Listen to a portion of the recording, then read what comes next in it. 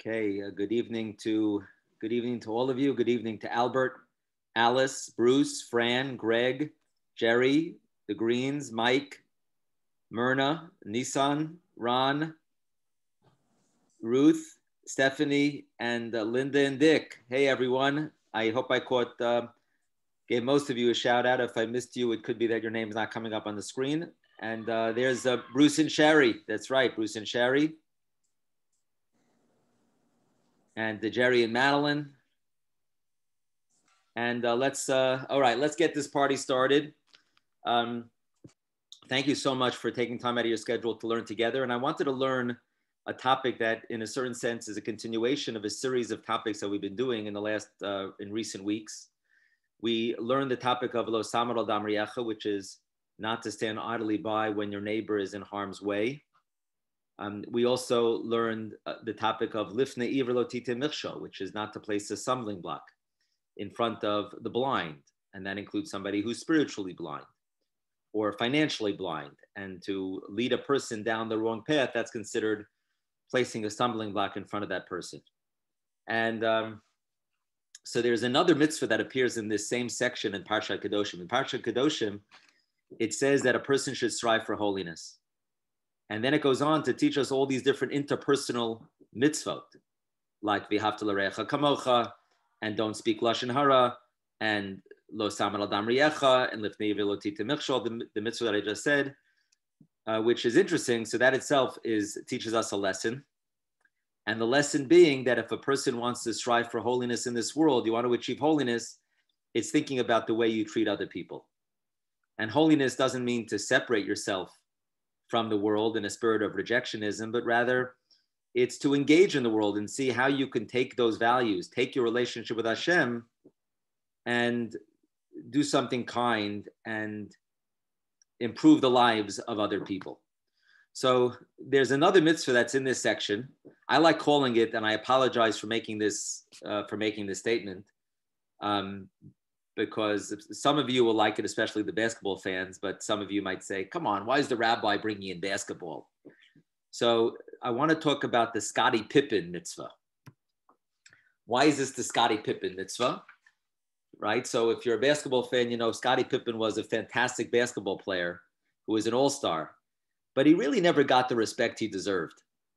And he never thought that he got the respect he deserved, nor the contract that he felt he deserved. And part of the reason was because he played with the GOAT. Do you guys know what the GOAT is? GOAT stands for G-O-A-T. It's the greatest of all time. The GOAT. So that's kind of a new thing the last 5-10 years. Nissan Zucker in Brooklyn. Nissan, good to see you. Nissan, I think, is joining us from Brooklyn. So just to give Brooklyn a little bit of a shout out. So GOAT is the way the kids, the millennials, describe like the greatest player of all time or the greatest rabbi of all time, right? So anyway, this pasuk, this mitzvah that I wanted to talk about tonight is kind of suffers a little bit from the Scottie Pippen syndrome because it appears in the same pasuk as v'ahavta l'reacha kamocha. And v'ahavta l'reacha kamocha is a mitzvah that everyone knows and loves, and it's kind of a slogan that we all, at least, that we hold dear and near to our hearts, which is to love a neighbor as yourself.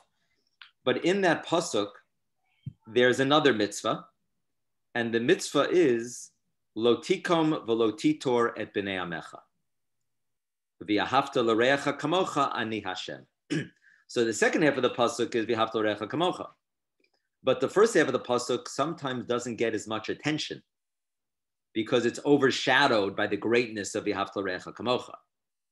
Another reason why it doesn't get so much attention is because it happens to be a very, very challenging mitzvah, which I thought is why it makes it an interesting topic for us to grapple with. What does lo tikom v'lo titor et bnei amecha mean? What it means is that a person, what is lo tikom? Lo tikom means a person should not take revenge. Lo tikom is the other way to say the word is nekama, right? Nekama is to take revenge. Lo titor is netira, is to bear a grudge. And just to put it into a story that comes to mind is there was a particular butcher in New York that strongly criticized Rav Moshe Feinstein, who was the Torah giant of the generation in the 60s, 70s, early 80s until he passed away. He was the Gadol Hador.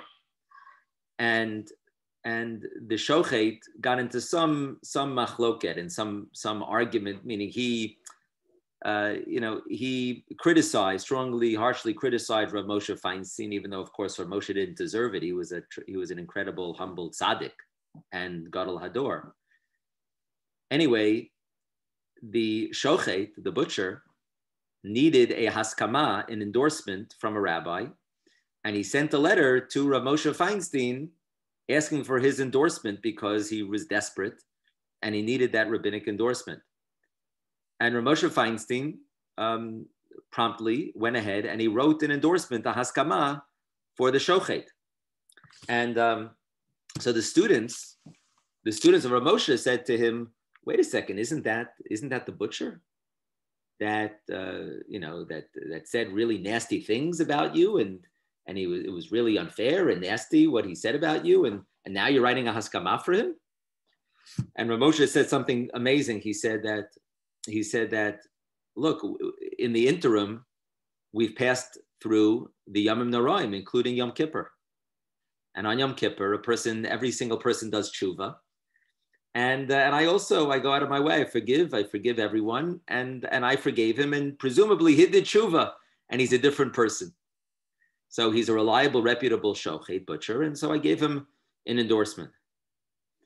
And that's just shows the righteousness of Rav Moshe Feinstein, that he was on the level to not take revenge and to not bear a grudge upon another person. So, but this is a very, very challenging mitzvah. But let's see if we could learn the Gemara. The Gemara tries to define for us what is nikima and what is netira. So, in the source on the right side, the Gemara Yuma Chaf Gimel Amid Aleph, it says Ezuhi nikima. What is considered revenge? Ve'ezuhi netira. What's considered bearing a grudge? So the Gemara says, Nikima, Amrlo hashileni magalecha. That's when a person says to you, a person will actually, you say to another person, could you lend me your hatchet? Amrlo, lav, and he says, no, I would love to, but it's my policy. I don't do it. Right? I would really love to. I've had bad experiences. I don't want to. He says no. L'machar, the next day, Amrlo, so that person who didn't lend you his hatchet, he says to you, Hashileni kardumecha, can you lend me your axe? Right? So now the roles have reversed, and he asks you to lend him something. Amrlo, and so if you say to him, Eini mashilcha kedera shelo shaltani, I'm not going to lend to you, right? As payback because you didn't lend to me. Zuhi Nikima. This is revenge. So the Gemara is giving an intentionally mundane example as to what's considered revenge. That right, if you take any action against someone that's that's harmful or negative in some kind of way, as a response to something he did to you, that's called revenge. Ezuhi Nikima. Oh no, ve'ezehi natira. What's considered bearing a grudge? Amrlei, hashileni kardumecha. Again, you ask him for the hatchet. Amrlei lo, and he says no. L'machar, the next day, Amrlei hishileni chalukecha. He says, can you lend me your jacket? Amrlo, and you say to him this time, in this case, you say, yes. Helach, eini kamoscha. I'm not like you. I'm better than you. You didn't lend me the hatchet. I'm going to lend you the jacket. Zuhi natira. That's considered bearing a grudge. I believe that this is the basis or the etymology of the word, this is kind of the basis of the expression to bury the hatchet, right? If you get into a fight with someone, you're supposed to forgive the person and bury the hatchet. I believe that it could be that it's based on this passage in the Gemara that gives as the example. I mean, it could have used anything. It could have used a baseball glove, a tennis racket, a pot, or any number of cases, but it uses the example of a hatchet. Let's see what it says in the chat. Okay. All right. Now this is very this is a very challenging kind of mitzvah that is really setting a high standard for us. And there's all these different kinds of cases that you could conjure up, in terms of if somebody insults you in front of other people. So you're not supposed to have emotions, you're not supposed to have feelings, you're not supposed to feel hurt and feel a grudge against that person. You invited that person to a simcha, to a family simcha, to a bar mitzvah, to a wedding. And then they're making a wedding, pre-COVID, post-COVID. There are no regulations, and they don't invite you. They don't invite you to the wedding. They don't invite you to their dinner party. So that's, I'm a little bit brigus. I'm a little bit insulted. Or let's say they do something that really is hurtful to you and your family. So you just have to forgive and forget right away, and you're not allowed to bear a grudge. Now, look, I understand that you're not supposed to take revenge upon the other person because that's just going to lead to a vicious cycle, perhaps. But to not even bear a grudge, that seems to be something that's very, very challenging to achieve as human beings, as mortal human beings. Now, the Chafetz Chaim acknowledges our humanity. The Chafetz Chaim was Rabbi Yisrael Meir Kagan. He was known as the Chafetz Chaim because he wrote a book called Chafetz Chaim. And the book is about interpersonal relationships and specifically how we speak to one another, and to take care in the choice of words that we use to make sure that we're speaking in a way that just raises up others, that is kind to others, and of course never, God forbid, brings people down or speaks lashon hara. So B'svar Nechonihi, the Chafetz Chaim says like this: the beis masa hachiruf, when the person really insults you, the beit masa hachiruf, efshar b'teva adam. It's impossible liot ke'even. A person can't be like a stone. She'en lahovchim.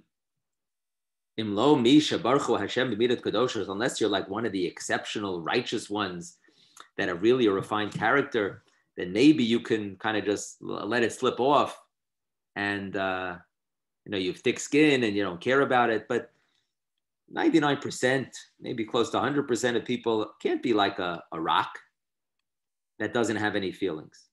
So the Chafetz Chaim says that it's understandable for you to feel hurt. But afterwards, now that you've calmed down a little bit, and it's been a little bit of a period of time, Asra haTorah laha'ir rucho ulim komimenu. You're not allowed to rise up and take revenge against him. That's the pasuk lo tikom. That's a mitzvah. That's one of the 365 lo taseh, negative commandments. You're not allowed to take revenge. Va'afilu rak lintor hasina b'leiv, even to harbor the grudge in your heart. Asr, that is forbidden. That is a separate mitzvah called lo titor, that you can't bear a grudge. Right? That's the pasuk. It says at the very top, lo tikom v'lo titor b'nei amecha v'havta l'reacha kamocha. Back to the Chafetz Chaim, ela b'harchev zman ma'at, after a certain amount of time transpires, tzarich lishkoach hadavar milibo. You have to try to remove it from your heart. Now, this is really, really interesting, isn't it? And this is something that really hits home because, of course, we should always be blessed with shalom, with peace, and and harmony and good relationships. But what happens if we get into a fight, into an argument with somebody, and they do something that's really, really hurtful? Then what? So now look, I think that we all kind of deep inside want to reach a level where we forgive the person. Certainly, when it comes to time of Rosh Hashanah Yom Kippur, then we're supposed to approach one another and really recognize what we might have done wrong, and ask for forgiveness. And you're supposed to ask for forgiveness once and twice and three times, and that's the way, hopefully, to be mefayes, to reconcile with one another. During the course of the year also, not just Yom Kippur. You don't just say, I'll save it for Yom Kippur. Hold off. Let's wait for Yom Kippur. No, you're not supposed to wait for Yom Kippur. You're supposed to try as soon as possible to be b'shalom, right? To be at peace with people. Shalom is the ultimate goal of our relationships. We want the very last blessing of Shmona Esrei is about peace in the world, peace with other people. The very last line in the Birchat Hamazon, Hashem oz lamo yitein, Hashem yivrechet amo b'shalom. The last line of the Kaddish is Oseh Shalom b'mramav. Hashem makes peace in the heavens. Hashem also has to make peace in the heavens. I guess sometimes the malachim get into, step on each other's toes. And that's why it says that Hashem had to consult with the angels before he created human beings, because so Hashem has to create peace in the heavens, which is interesting, as if there's a problem with having peace in the heavens. And so Hashem, hu yaseh shalom aleinu. What do we do before we say that last line of Kaddish? We take 3 steps back, right? We all know that you take 3 steps back. Why? Because if you want to bring peace, you have to sometimes take 3 steps back from your position. You have to drop back a little bit, provide space to the other person, hear the other person's perspective, whether it's about some issue you're debating or it's about some experience that occurred, to take a step back and to give space to the other and maybe, think it through and maybe try to see it from the perspective of the other. And so you got to take 3 steps back sometimes to ultimately bring shalom.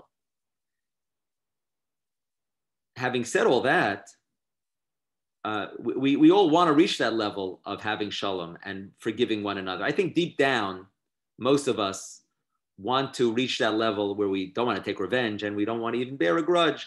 I think it's actually very beneficial to forgive. There may be exceptions. I believe there are exceptions where some things are not forgivable. Simon Wiesenthal, we'll discuss this another time, in The Sunflower. The book of Simon Wiesenthal, it begins basically where he's by the bedside of a Nazi, and the Nazi is on his deathbed, and he begs for forgiveness. He says he repents from the horrible things that he did to the Jewish people, and he asked Simon Wiesenthal for forgiveness. He said he's repenting and he's begging for forgiveness. What did Simon Wiesenthal do when he heard that from the Nazi? He just walked out of the room. He didn't say, "We forgive you," and he didn't say, "No, we don't forgive you." He just walked out of the room. And the book, The Sunflower, is essentially Simon Wiesenthal presenting this question to scholars and educators and rabbis: did he do the right thing? Very, very powerful book. And Abraham Joshua Heschel tells a story as his answer. We could learn about it another time.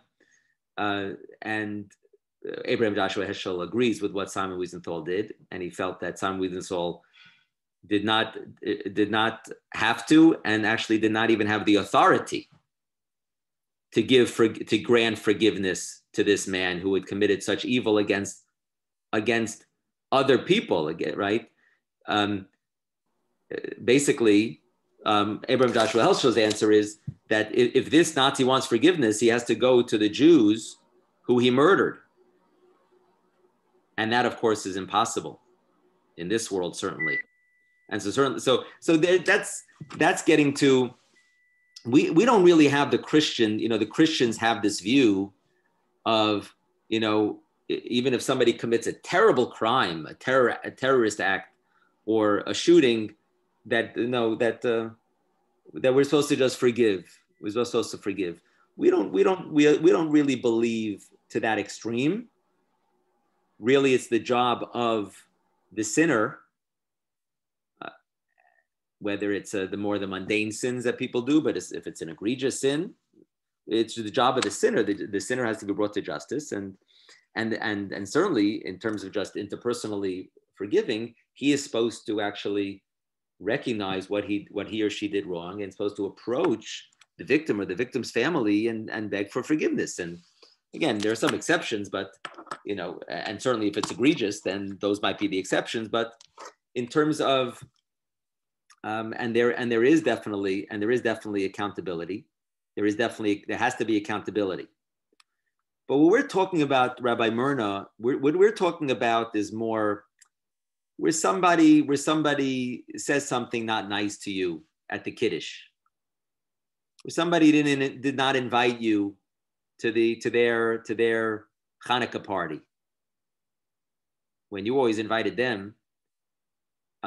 When somebody doesn't lend you something, doesn't help you out, in a time of need. It's an axe. How many people are using axes on a regular basis? But we all need help from one another, and so I think it's kind of like the small and mid-level issues that certainly the psukim are talking about. If it's something that's a horrible thing that someone does, then there's certain things that maybe it is unforgivable because you can't turn around the clock. But let's try to talk about more of these mundane examples. Most of the things that most of us get upset about during during our daily lives.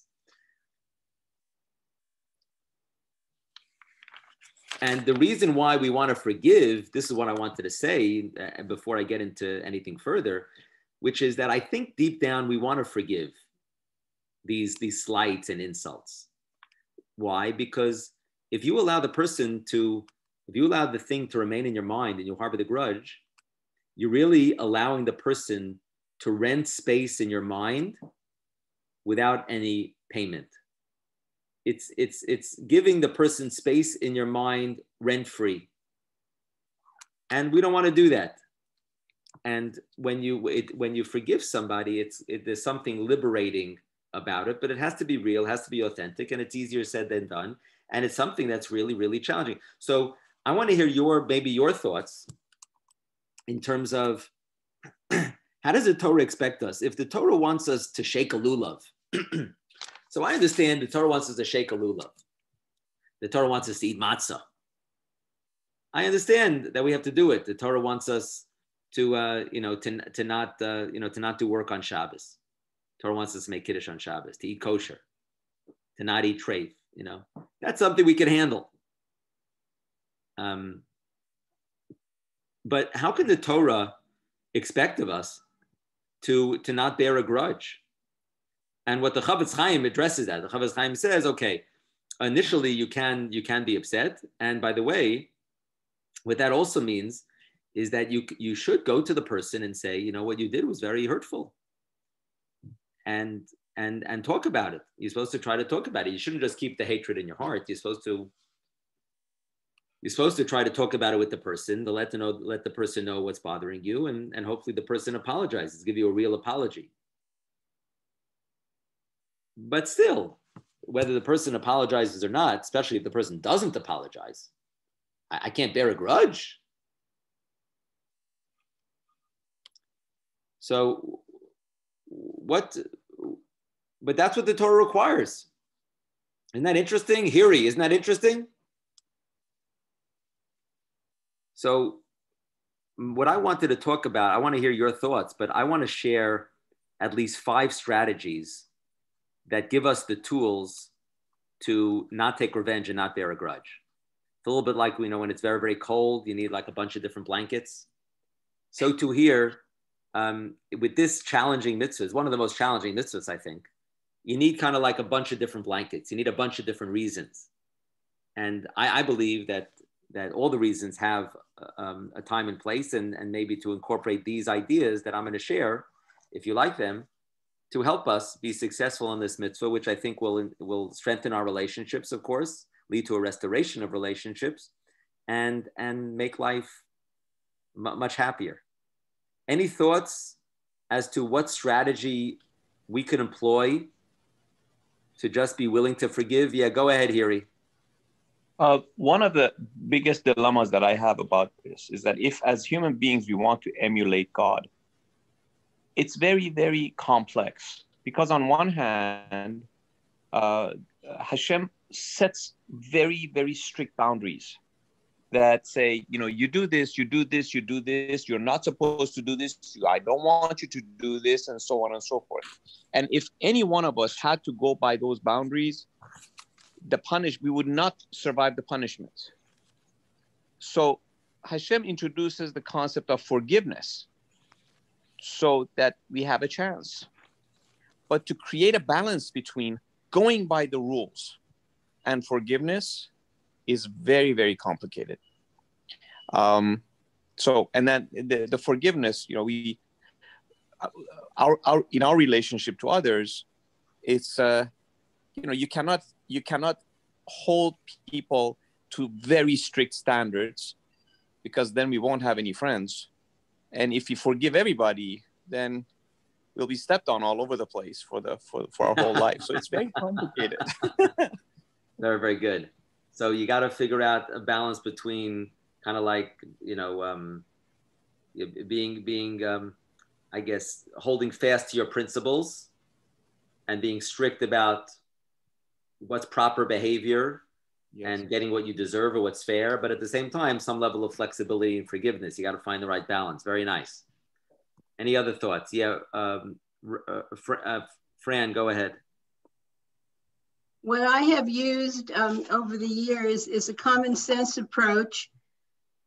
And in the sake of harmony, in the sake of family, look away, because I'm going to have to see this person at Shabbat, at a wedding, a bar mitzvah, and I'm going to feel uncomfortable. They're going to feel uncomfortable. And my saying is, 50 years from now, it's not going to matter. Okay. So I look away. Okay, so we're going to circle back to that idea, which I think is alluded to in the Rambam. Yes, I think that is that dad or is that, oh, okay. I thought that was, okay, no. Is that's my mother-in-law and father-in-law there, Ruth and Simon. Hi, Mom and Dad. Did you want to say something, or I thought I saw your hand? Okay, Ron, go ahead. My problem with the verse is it says "Lo tikom v'lo titol bnei amcha," your own people. What happens if it's a goy? That's number one. Number two, the verse ends with "Ani Adonai," because I'm watching you. Basically, that's what the verse says. So be careful with what you're doing, because you're going to have to answer to me. But what if it's not Bnei Amcha? What if it's somebody else? That's number one. And the other quick thing is, with all due respect, Hashileni et Magalcha is actually, those are very two important instruments. Magalcha is actually a sickle, because in Bible time, you know, it comes from the word Magal, which is a circle, the sickle to cut the sheaves of the wheat. And the other one, Kardumcha, is actually the axe, because even Hillel used to actually cut wood for fireplace for people for heat, you know. So these are very two, they chose the instrument for a reason, you know. But what if it's not your people? What do you do? If it's a goy, for example, do you treat him the same way? Yeah, I think there's a higher level of obligation to family. And when we say family, all Jews are part of the extended family. But this mitzvah, whether it's technical or not, I think it also applies to non-Jews as well. Right. Because all human beings are, of course, created in the image of God and endowed with divine dignity and should be treated accordingly. And so I believe, yes, higher level, higher standard of responsibility we always have to the Jewish people, but that we do have this, I think with this kind of mitzvah, you know, the Rambam says that just like there's a mitzvah to do chesed and bury the dead of a Jew, so too you're supposed to help bury the dead of the non-Jew. You're supposed to give them tzedakah. You're supposed to do bikur cholim. And there's a mitzvah of tzedakah generally. And that's why it ends with the word. Jews. And so here also, I think it would apply to non-Jews as well. It says, Albert, go ahead, Albert. Right. First of all, I bear a grudge for Erie. He looks too comfortable lying down on that couch. Erie, you heard that? Say it again, Albert. No, it's okay. I didn't get a laugh the first time. Here, Albert said you look too comfortable on the couch there. There you go. You know, if the idea is to create a relationship between people, you asked about strategies. I think it's important to listen to what somebody's holding. Somebody says, for example, no to the request on an axe. Listening, there must have been something in that person's history or past or something that's current that's bothering that person. Simply to turn your back and say, okay, the next time you ask me for something, I'm not going to give it to you, doesn't create that narrative between people.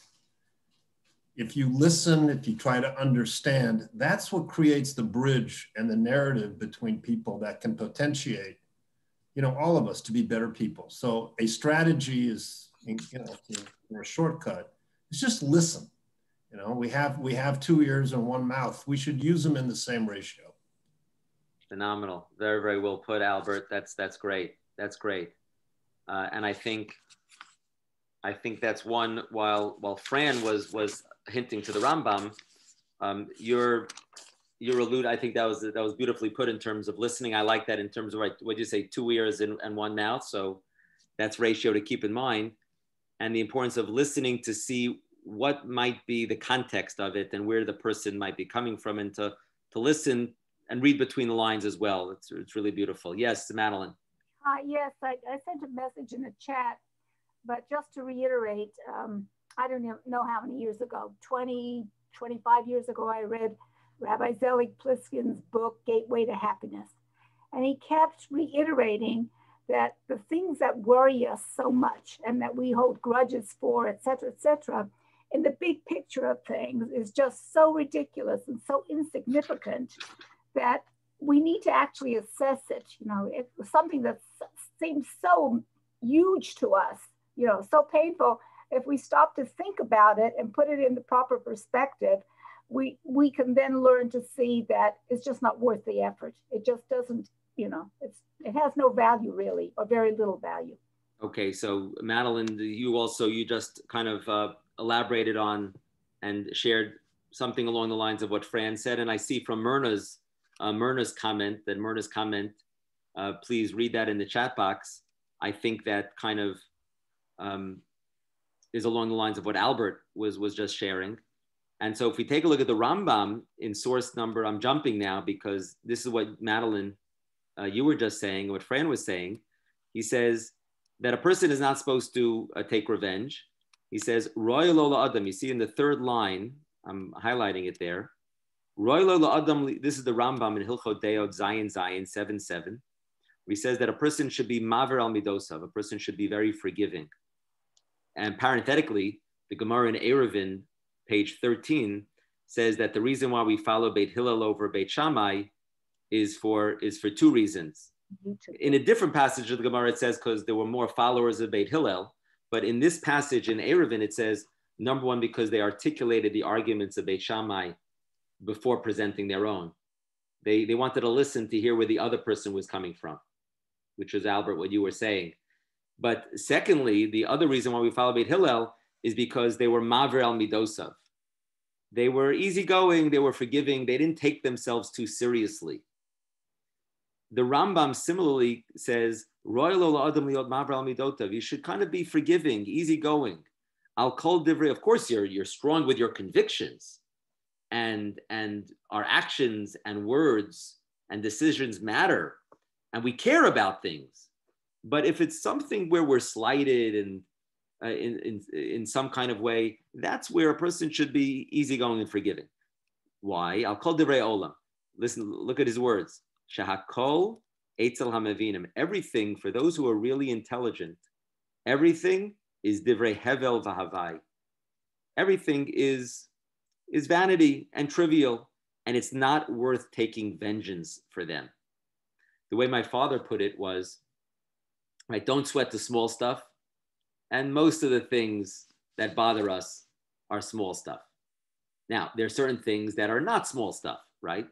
But at least the Rambam is talking about most of the things. And the Klei Yakar, Rav Shlomo Ephraim Lunches gives us an example. He says that if you have kids who are playing Lego and one kid knocks over the other kid's Lego castle, so the kid runs over to the parent and says, oh, he knocked down my Lego castle. And for that child, it is very important and it is a big deal. But we kind of know in the big scheme of things, you know, the little Lego thing, still it was wrong for the child to do that. And some lesson, you know, the parent of that child or the friend of the person should kind of point out to the person, or the parent should point out to the child in the Lego example, you know, that you shouldn't touch another person's toys and break their things. But just like we understand that a Lego castle is something that's really relatively meaningless in the scheme of things, so too most of the things that we get upset about are really, in the cosmic picture of things, are really not worth getting upset about. So that's the Rambam. I call that the theory of relativity. Another reason, because it's relative, it's not, relatively speaking, it's not important, the theory of relativity. Of course, not Einstein's theory of relativity, but it's Kalman Topp's way to describe one explanation is the theory of relativity. The other idea, I'm going to say it like this, that it's to be dan lekaf zchut. Again, I want to give you 5 strategies. The first one was actually I had it as my 5th one. These are not in order of importance, it's just 5. And I just did the 5th first because Madeline and Fran Madeline and Fran mentioned that. The idea that Albert and Myrna were highlighting, I think, each in their own way, is along the lines of that we should give the person the benefit of the doubt. It means don't rush to judge the person. I guess I'm saying it in a different way, but that a reason why it's wrong to take revenge and to bear a grudge is really, in a certain sense, judicial, right?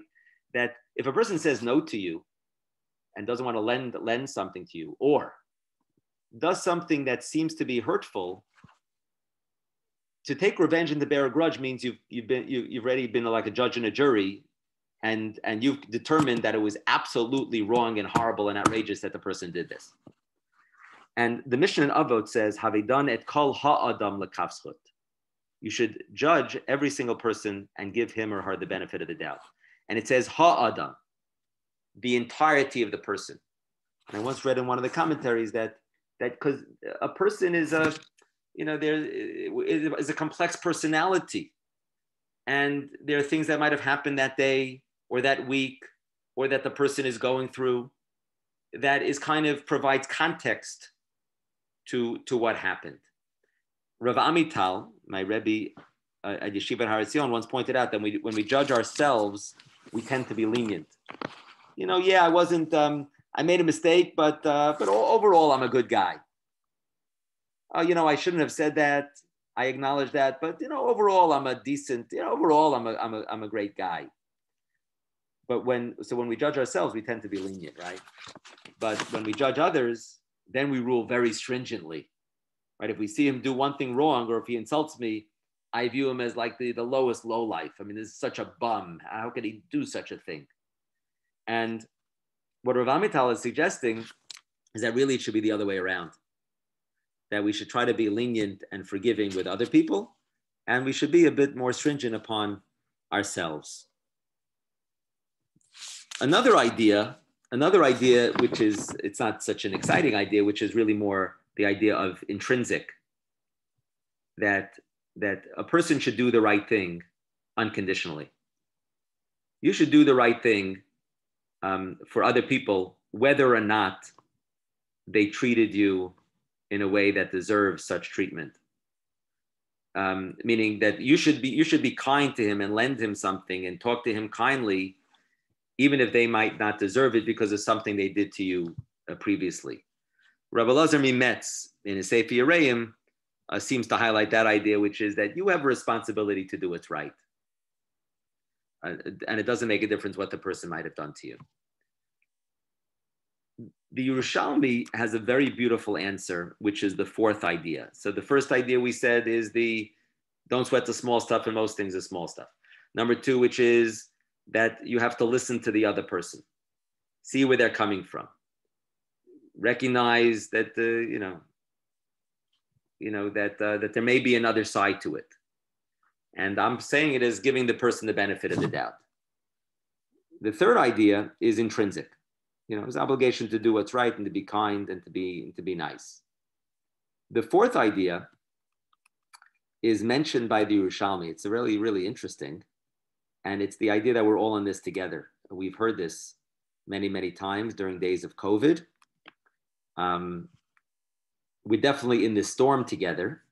I think everyone's in a different ship in the storm based on their personality, based on their circumstances, based on whether they or a family member have been stricken with the illness. And God forbid if there's a death in the family, so everyone's in a different ship, but in a certain sense, we're in the storm together. So the Yerushalmi in the Darim gives an interesting example. Take a look at the English. You're welcome. In source number 5, you see in the small letters down at the bottom of the page, I highlighted some of it there. How can not taking vengeance and bearing a grudge be achieved? This is the Talmud, the Jerusalem Talmud asked the question. And because the rabbis of that generation also were bothered, how can you achieve this? Gives a great analogy. It says, if a man was cutting meat and the knife entered his hand, meaning he cut his hand by accident, would the injured hand retaliate by cutting the other hand? And what that is teaching us, it's an amazing thing, is right that the Jewish people are considered like one body. And if there's one Jew that's harmed in one of the far-flung places of the world, so then that's something that bothers us, because the Jewish people, all generations past, present, and future, vertically, but also the Jewish people horizontally, are all part of one body. Now that's easier said than done, no doubt. But this is just, again, a blanket, right? A blanket for the cold. It's one of the 5 blankets. And here the Yerushalmi's take on it is nationalistic. Is how can you take revenge on your other hand? How could you possibly think of taking revenge on your brother, on your sister? You might be upset, but okay, so work it out. Work it out. Don't take revenge and don't bear a grudge. Work it out and try to reach a level where you could be on good terms once again. The 5th idea that I had, and I'm happy again to hear any other thoughts that you have, is theological. The Sefer HaChinuch says basically that everything that happens in this world happens for a reason. And it's all part of God's plan, whether we understand it or not. So the Sefer HaChinuch says, and we know, I mean, look, if there would be no God, then the world is haphazard and there's no purpose to anything. We believe there is a God to the world, of course, and therefore there is a purpose for the world, and every single person has a purpose within the world. And so things happen for a reason. And look at what the Sefer HaChinuch says. Let's take a look at the English. It says like this: man should impress upon himself the fact that all that happens to him, good or bad, is from God. Nothing inflicted on him by his fellow can happen in defiance of the will of God. Therefore, when he suffers insult or hurt, he should realize that his own iniquities are responsible, and God decreed thus. He should not turn his thoughts to taking vengeance from him or even bearing a grudge, I would say, since the latter is not the cause of his misfortune. His own iniquity is the ultimate cause. As David said, let him curse since God has told him. He attributed the situation to his own sin and not to Shimei, the son of Gera, who is cursing him. This commandment is greatly beneficial in removing dissension and eradicating hatred from men's heart. Right? When he suffers insult or hurt, he should realize that it's not all about what this person did to you, but really it's about working on yourself. Now, the way the Sefer HaChinuch says it, is a little bit black on white. A little bit doesn't. Some of it, maybe doesn't resonate with the modern ear. But if we could kind of like massage it and soften it a little bit, we don't know exactly why things happen. If something bad happens, if a person suffers illness, God forbid, the Gemara makes it clear that it's not necessarily due to something that you did wrong. It's not necessarily a response to a sin that you committed. We don't know exactly why things happen. With COVID, the pandemic, we don't know the reason why it's happened. We have to try to do our best to get through it, to grow through it, to appreciate the blessings.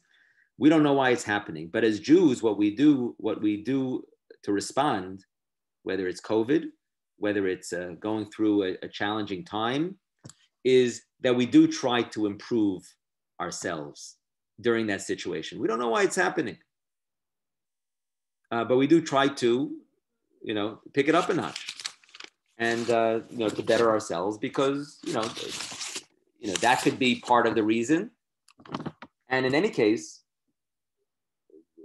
taking upon yourself a greater commitment in mitzvot is going to be a source of merit for you. But so whether it's something that happened because you did something wrong, or is it just the things that we go through in life are meant for a reason. And so if someone does something that's hurtful to you, if you say that it's all about that this person did this to me, and it's only because of him that I'm suffering this embarrassment. It's all because of what he did. And really I'm not deserving of it all. And had it not been for his foolish, egotistical behavior, I would not have suffered in this situation. If you're going to say it that way, then of course you're going to bear a grudge upon that person. However, if you recognize that, that every single person, every single one of us, we go through an experience for a reason. And when things happen in our lives, whether it's through nature, whether it's illness, whether it's a personal challenge of some kind, or whether it's sometimes where somebody does something to us that is hurtful, that is intended for us to grow through that experience. I want to make it clear that this is not acquitting or vindicating the person who did something wrong to you. He or she who did something wrong, it was wrong what they did, and they shouldn't have done it. And they're going to be, they're going to be held accountable in some kind of way for it. And the truth is, they're not going to have, as many positive relationships if that's the way they act with people. So they're going to just be harming themselves, but they're going to be held accountable. But in terms of why it happened to you, so it happened for a reason. So the Sefer HaChinuch says that if you have faith in Hashem that things happen for a reason, then it still wasn't right what he did, and that doesn't mean I ever have to be best friends with that guy, because I don't want to make myself vulnerable to be hurt again. But you know what? I realize that again, it's giving him the benefit of the doubt. I have to try to do the right thing. In any case, there's a good chance it's small stuff. We're all part of one. We're all part of one nation. We're part of one people. We're part of one family. We're part of one body. But also, you know what? Maybe there's a reason why I had to go through this, and I can get stronger from it. And if you look at it in that way, that's maybe a tool. It's a strategy, and there's truth to it as well, to be able to forgive the person. It's an amazing story with the Beis Halevi. He was once sitting in the study hall, and a man walked in and started screaming at him that you call yourself a rabbi, but you don't know the first thing about Talmud and the Torah. And the Beis Halevi had judged against him in a Beis Din case, and the person was obviously very, very upset, and he was criticizing the Beis Halevi in front of the whole Beit Medrash. And later that day, the man was working in the field, and he was killed by one of his animals. Oh, I left out a. Well, I'll say it later. So the person was in the field, and he was killed by one of his animals. One of his, horse, the bull, killed this man. And the word came back to the Beis Halevi that this man who had embarrassed him in front of the whole yeshiva had died. The Beis Halevi did not say, did not feel good about it. He did not say, "Oh yeah, I told you so," in terms of, he had it coming. But he ran over to the house of his son, Reb Chaim, and he said to Reb Chaim was there earlier in the Beis Medrash, and he said, Reb Chaim, he said to his son, Chaim, after the person left, didn't you hear what I said? I said, Ani mocha lecha, I forgive you.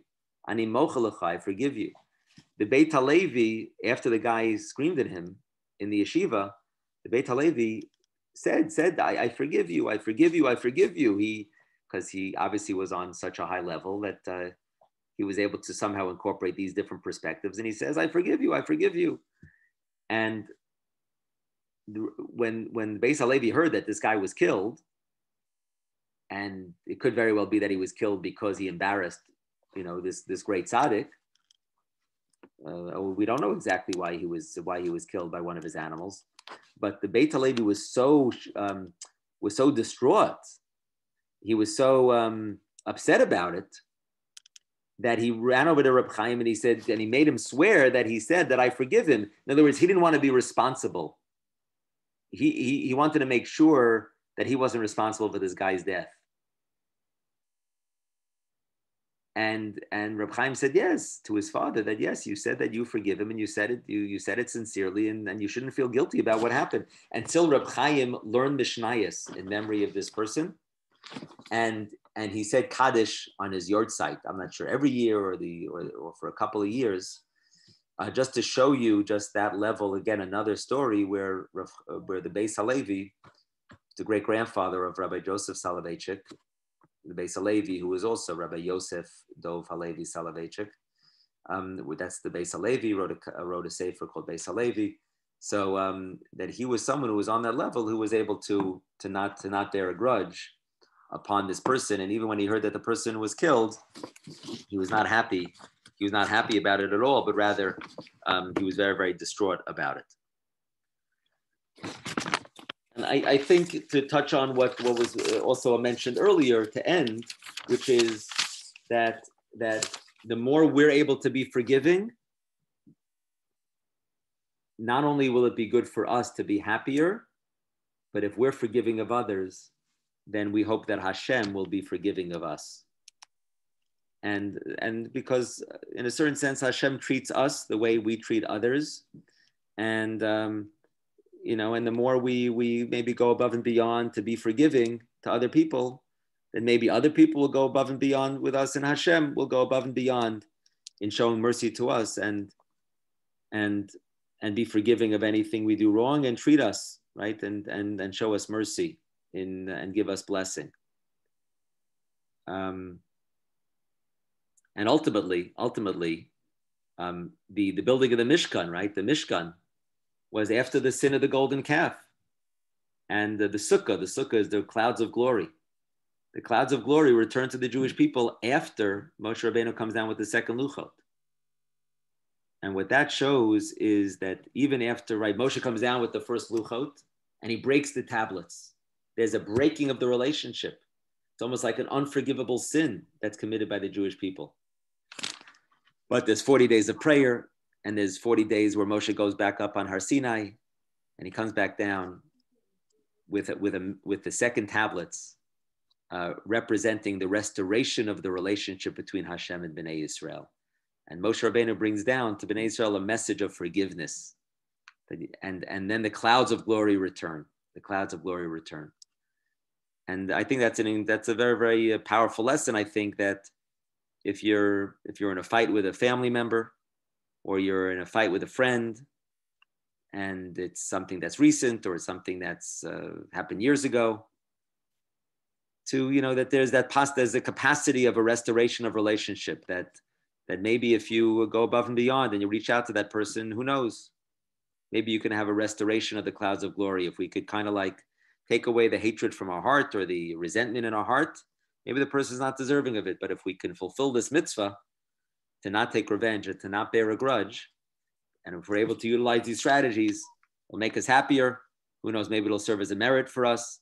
And you never know, it might lead to a restoration of a meaningful relationship.